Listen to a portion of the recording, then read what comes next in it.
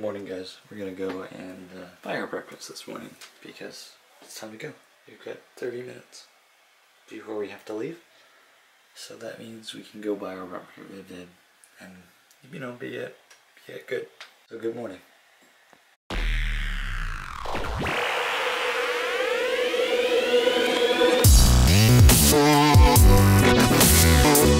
I suppose I should bring a lunch. I'm not awake this morning.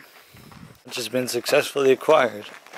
Tim Hortons breakfast sandwich meal thing, and coffee, and then go to work, and then, yeah. Man, I'm telling you, it's gonna be a hot day today. I can tell you that right now. It is hot out. It's 10 o'clock in the morning, 10:30. I got my breakfast sandwich, I got my coffee, and they didn't have any hash browns, so I took a donut instead. Sometimes your body has a way of telling you when it needs sleep, and one of that way is getting sick. Yeah, so I'm home, and we're gonna get some sleep, and hopefully we'll feel better before tomorrow.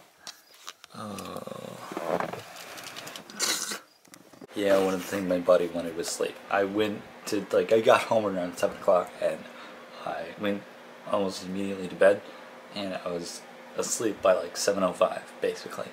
I was like passing out. I couldn't even open my keep my eyes open for the phone, follow shelter or whatever. It's just my body was like, get sleep now.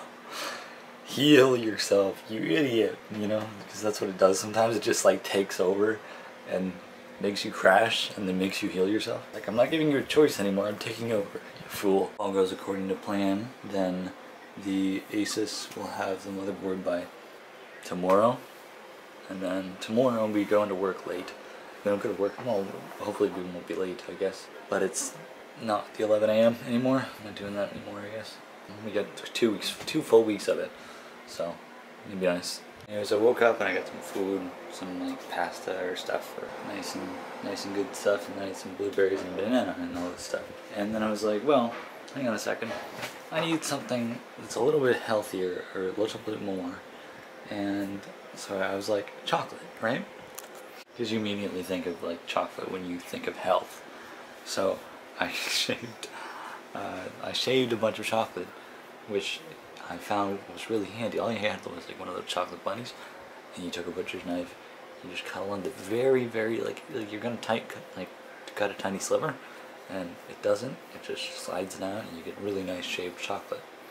So if that's keep that in mind for Christmas.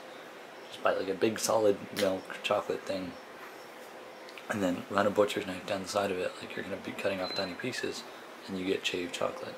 Shaved chocolate. Shh. I'll see you tomorrow.